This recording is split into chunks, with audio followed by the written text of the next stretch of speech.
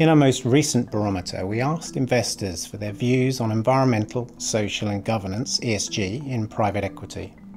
2/3 of investors said they gave equal weighting to each element of ESG. However, a quarter viewed governance as being of most importance. Governance has been an important element about the private equity model for many, many years, indeed going back to the early days of the industry. And the ability of private equity to influence boards has been seen as something to really enhance value and protect reputation within businesses.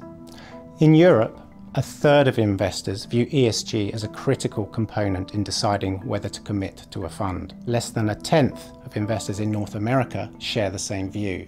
Without wishing to generalize too much, this may be down to terminology and also differences in policy and culture. The picture in Asia is interesting, with a growing appetite for and interest in ESG and a growing number of managers adopting their own ESG programs.